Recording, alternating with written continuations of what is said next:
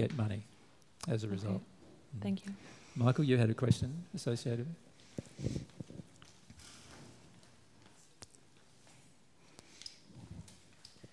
Folks in the U.S. that listen will know, well, I wanted to say anybody can go to the emergency room and get treatment for free, but then you have a huge bill, and to see a follow-up specialist, you need money or coverage. Exactly. And you still have a huge bill. Yes. You know, and a poor fella off the street who might be living, you know, with next to nothing, he can't afford to pay that bill.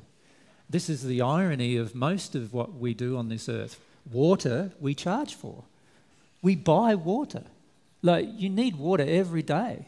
Like, within a few days, if you don't have water, you die, right? And you can die from dehydration, right? Very rapidly. And yet we have to pay for water.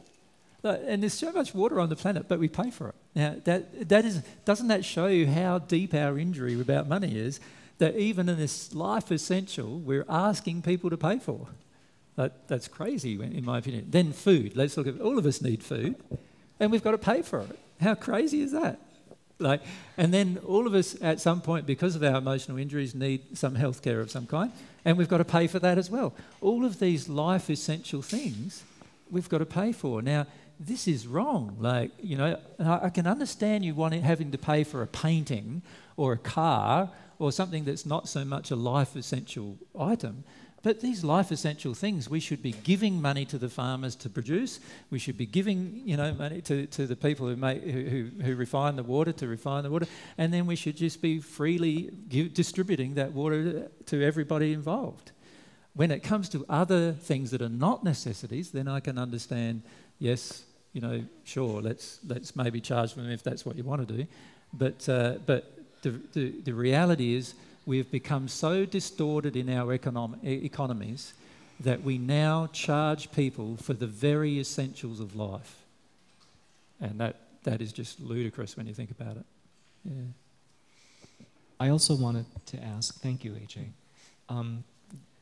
about money in your anger. People often justify your overturning the tables in the temple as Jesus showed anger, and so they can feel anger. I know Can they you say justify something that. about that? Yeah, the reality is I didn't ever overturn the money changers' temples. What actually happened was I just had a discussion with everybody in the temple that I've just had with you. I said, does this feel right to be charged for a dove that's going to require, you know, that's required by law for you to sacrifice in order to, you know, to be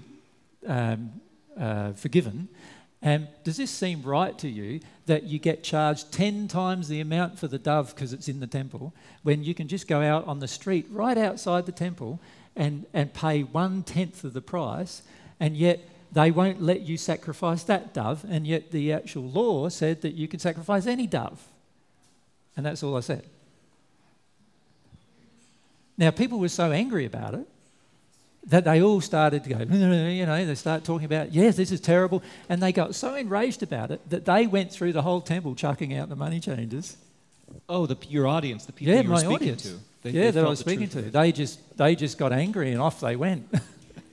and threw out the money changers. And you got the blame. And I got the blame. Yeah. That's right. Thanks. Yeah.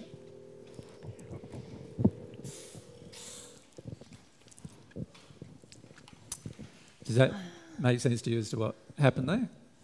So the reality is I wasn't angry. I just stated the truth about how the people were treating the money issue. Does that make sense?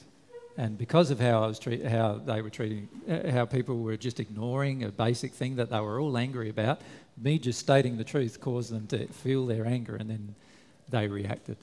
Yeah. You want to ask another question?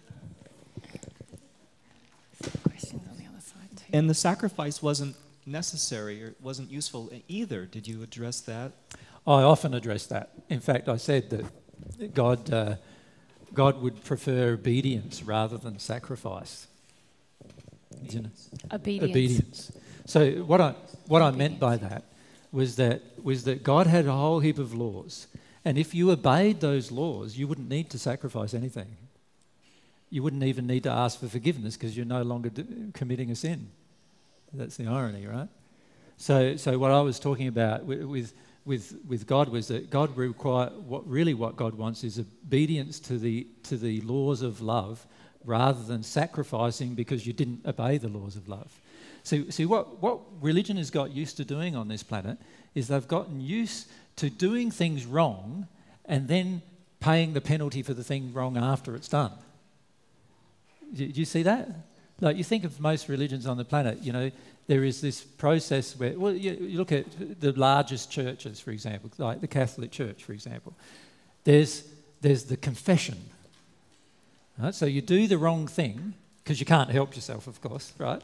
And then you confess to it, and then you do a few Hail Marys, and right, and off you go because you've been forgiven. And the priest says, "I absolve you from your sin," as if the priest can absolve them from anything. Right? Now the problem with that whole teaching is that it encourages people to sin, and then to feel bad about the sin, and then to sacrifice. In other words, to confess and own up to the sin, and then be absolved. And what's that going to do? Just encourage them to sin some more. The reality is that when you encourage a person to obey the law, then they don't need to sin, and therefore they never need a sacrifice, and they'll never need to ask for forgiveness. That's a better place to be, obviously. Now the church has created that other place, that alternate existence, because they had a lot of power in that place. You can make people feel guilty. You can make them feel bad. You can ask money from them to absolve their sins and so forth. You know, there's a lot of things you can do once a person feels guilty and feels like they have to sacrifice. Yeah? Yeah. All right.